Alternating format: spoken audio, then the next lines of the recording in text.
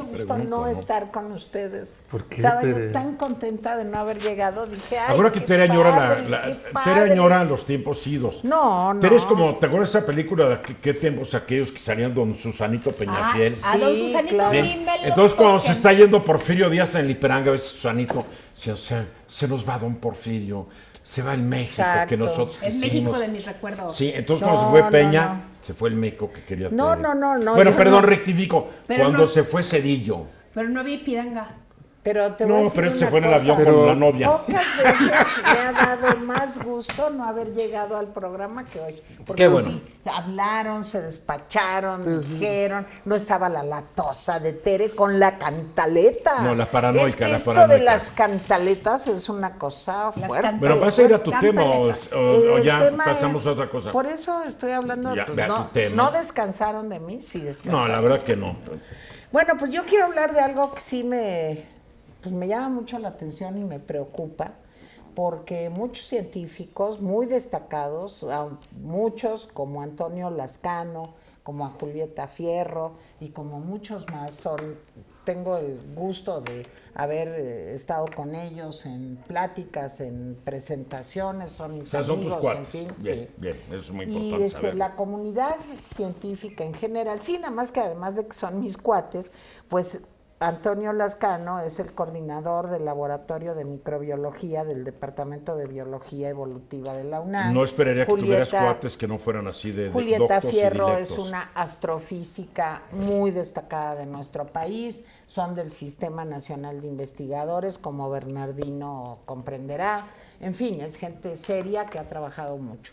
Y realmente la preocupación es pues que el CONACYT se está volviendo pues una institución que no está apoyando a la ciencia en México, pero más allá del CONACYT, pues por una visión de la cuarta transformación, que no le da a la ciencia El pues peso. el peso y el valor. Miren, desde Peña Nieto se había dicho que el 1% del Producto Interno Bruto iba a ser para la ciencia. No se cumplió. Les quiero decir que no se cumplió. Pero bueno, aquellas épocas comparadas con estas, pues eran maravillosas.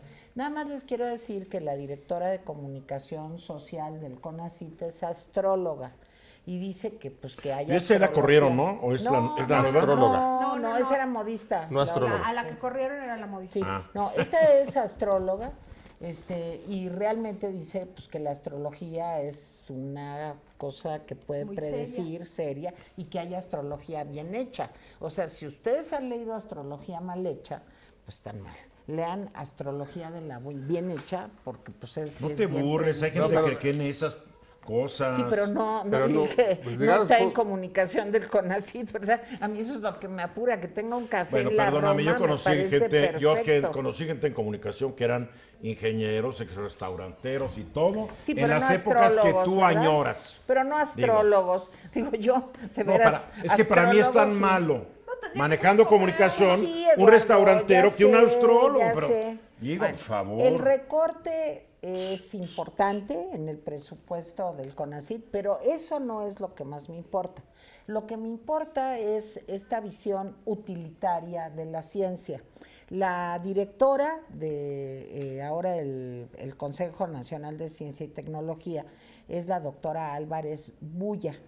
Y ella viene de la coordinación científica de distintas instituciones, o sea, es una científica seria, Cuando llegó ella al CONACYT, tal y como dice Eduardo Ruiz-Healy, pues todo el mundo pensó que esto iba a ser un impulso para la ciencia, Pues porque no. ella es una investigadora. Y no Pero fue pues así. fíjense que no fue Lo así. mismo pasa en las artes, Ella es una militante muy activa antitransgénicos.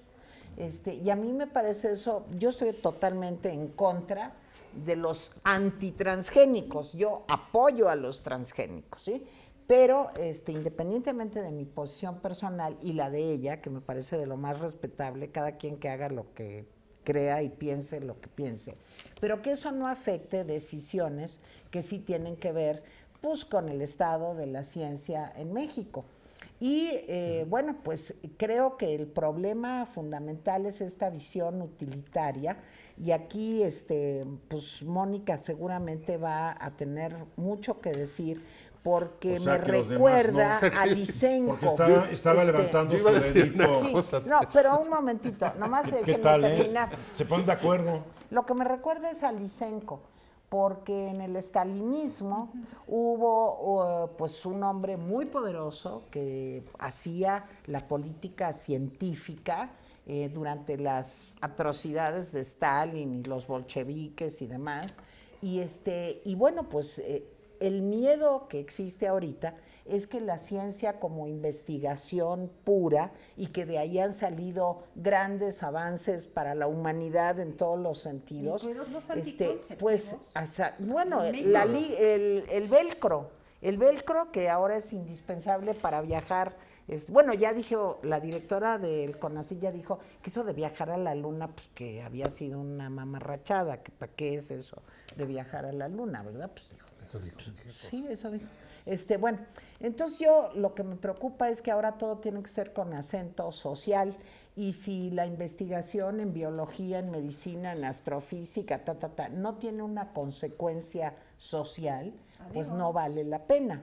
Entonces, si ya estamos mal y venimos mal y estamos muy atrasados, híjole, esta noticia es desastrosa y me preocupa muchísimo. Yo estoy de acuerdo contigo, Tere, porque si el país, si un país no invierte en su ciencia, no puede esperar, ni en su arte, en sus artes, no se puede esperar gran cosa. Y la verdad es que, fíjate, porque por un lado quieren que todo tenga una repercusión social y dejan la ciencia pura muerta. Cuando, como tú dijiste, la ciencia pura, de ahí se ha alimentado la ciencia práctica. Toda la tecnología. Y la ciencia viene de práctica es ciencia la que nos permite usar este iPad o comunicarnos o hasta vestirnos, ¿no? Mira, hay un artículo muy interesante en La Jornada que se llama El retorno de Lysenko, escrito por un divulgador de la ciencia, Javier Flores. Antonio Lascano también ha dado, y son gentes progresistas de primer nivel, no crean que son conservadores, fifís sí son, porque están en contra de esto, fifís sí son, pero conservadores, tecnócratas, no, son gente seria que presiden además algunos de ellos organismos científicos internacionales.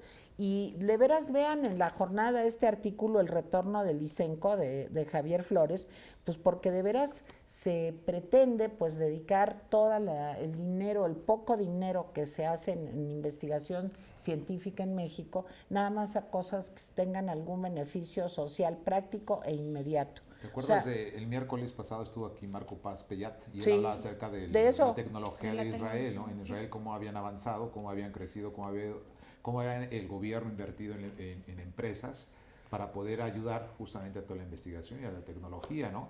Y le hacíamos justamente esa pregunta, ¿cómo andábamos aquí? Y decía Marcos, pues estamos muy mal, ¿no? Marcos, y en las artes es lo mismo, Tere. Y en la claro, en la cultura está igual. Es muy triste. Porque estás hablando de ciencias duras, de las ciencias de física, de matemáticas, de biología, medicina. Ciencia pura, ¿no? La ciencia pura. Sí, no y dura, son ciencias sociales. Esas qué bueno que estén ahí también. Las ciencias sociales les va a ir peor, porque esas tenían mucho menos presupuesto. Lo que yo sé es que a muchos de los miembros del SNI ya les han dejado, sobre todo de nivel 1, les han dejado ¿Qué es el SNI? Sistema Nacional de Investigadores. Pero para la gente que no maneja tus definiciones. Les están dejando de dar los emolumentos. Entonces, o sea, la lana, no les pagan, sí, pues. No les pagan lo que te viene haciendo no les pagan. Yo nomás les quiero decir que Lysenko, este atroz personaje que estaba yo mencionando de la Unión Soviética, pues era un cuate que se oponía a la genética mendeliana y al darwinismo, porque decía que eso no servía para nada, que había que hacer cosas pues para que la gente pudiera vivir mejor, estuviera más contenta, tal. Y esto del darwinismo, pues digo, ¿a quién le importa eso de la evolución? Y que, cuando Darwin es pues nada, ¿no? a la biología lo que Marx es a la filosofía. A ver, yo creo que aquí hay un problema grave. De por sí el país era un fiasco técnica y científicamente. Qué bueno que estas personas que tú mencionas no sé qué tan relevantes sean en el contexto mundial. No lo sé. Pero a lo que voy es esto. Tú ves el número de patentes que México registra al año nacionales, porque vienen muchas empresas de extranjeras y registran patentes en México, Sí, claro. pero patentes de origen mexicano es ridículo el Sí, número. es muy chiquito. Y para mí la ciencia tiene que transformarse y tiene que traducirse en beneficios para la gente. Para mí no. Bueno, pero a ti no, para mí sí, porque, y discrepo lo que dijo Bueno, pues esta eso es señora. como de porque Stalin. No, perdóname, porque llegar a la Luna implicó desarrollos tecnológicos increíbles que hoy estamos Sí, disfrutando. pero es un derivado. Si no, no tendríamos Exacto. iPhones, por ejemplo. Y el hecho es que los países más prósperos, pues no son como los que quiere Tere. Son países donde la ciencia es práctica.